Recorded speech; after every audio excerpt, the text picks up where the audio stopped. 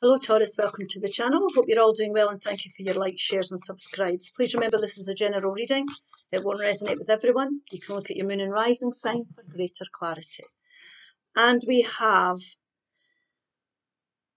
the nine, this is the Nine of Swords in the traditional tarot deck here, the Nine of Swords. Unfounded fear, expecting the worst, thus creating self-fulfilling prophecies, allowing worry to grow out of proportion to a situation, sleepless nights, refocus your thoughts. So this is unnecessary fear. You could be putting your own endings on things here or fearing the worst when it's not needed.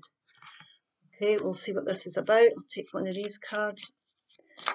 The tarot will explain clearer what this is about. I'll take a couple of these. There we are. Haystack, karma, you will reap what you have sown. You'll reap the rewards from what you have sown. So in other words, you get out of something what you put into it. If you're in this negative energy or worry, you won't be able to see the way forward because you'll attract more negative energy towards you. We have to reach for the more positive thought and stop worrying. We need to refocus our thoughts here. We need to understand as well that poetic justice and the law of attraction exists in the universe. So if you're putting the work in or you're thinking positively, that's what you will attract to yourself. They're talking about karma here, and that's the law of attraction. Box, you will receive a gift. There's a gift on its way to you. And this is your karma for your efforts. It can be karma, the gift can be, coming because you're having a more positive outlook on life. So you're attracting more positive things in. So we'll see what the tarot is here. There's anxiety somewhere and fear. And we need to change that. The Ace of Pentacles. The Ace of Swords. This is new beginnings. And the Knight of Pentacles. Now this here is your thought, your perception of things. Spirit is wanting you to stop worrying and to refocus your thoughts onto things that you can put your efforts into that you'll enjoy.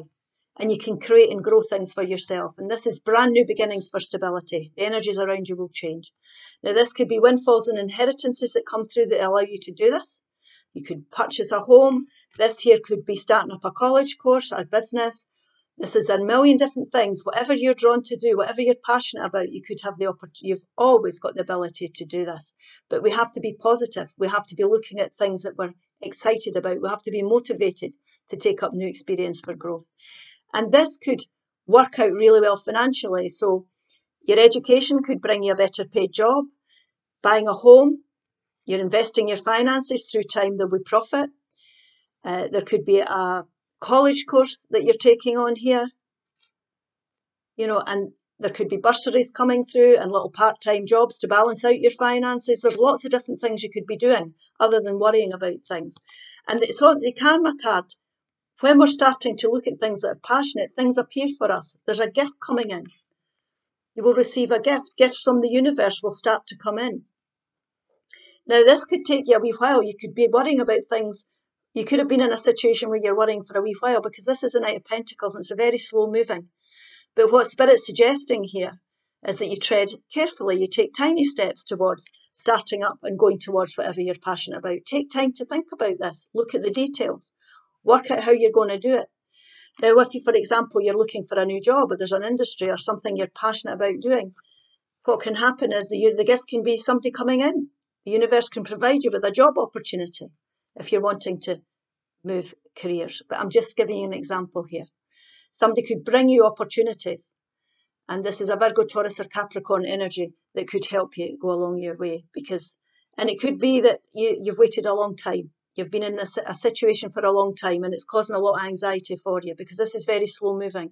If you're signing up for courses or signing anything legal or getting involved in any, financial projects, look at the details. Make sure you read the small print, dot your I's and stroke your T's, because the beauty of him, the Knight of Pentacles, and I'm saying he, it's not a gender-specific reading, is that he does the groundwork first. So he gets a solid foundation, so he knows exactly, he's on, solid footing here. He knows exactly what he's investing in. He knows exactly what's expected of him. He knows exactly where to put his efforts and how much is going to be expected of him.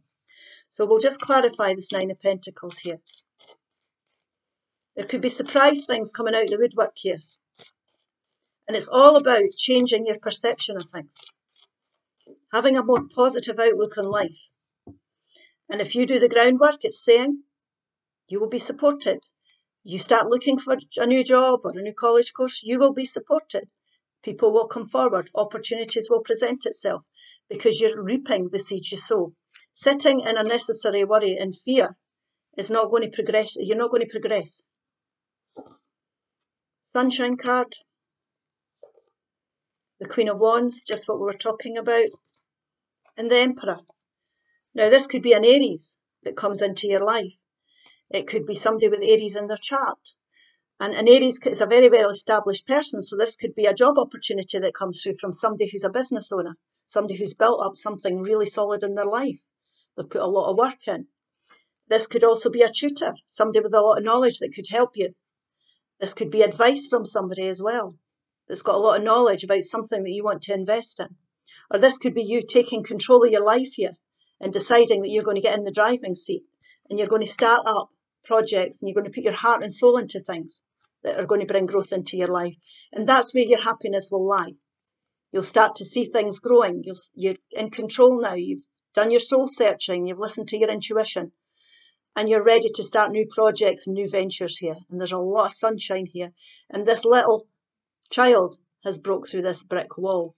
And this is also about, when we're talking here about setting goals for yourself and looking at details, the Emperor has built his empire through being diligent, through having structures, plans, strategizing, being disciplined. All these types of things is going to bring you a lot of benefits in life.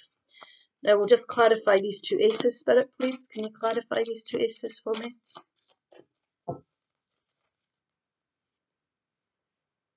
It's all about your happiness. The Knight of Cups, the Four of Cups,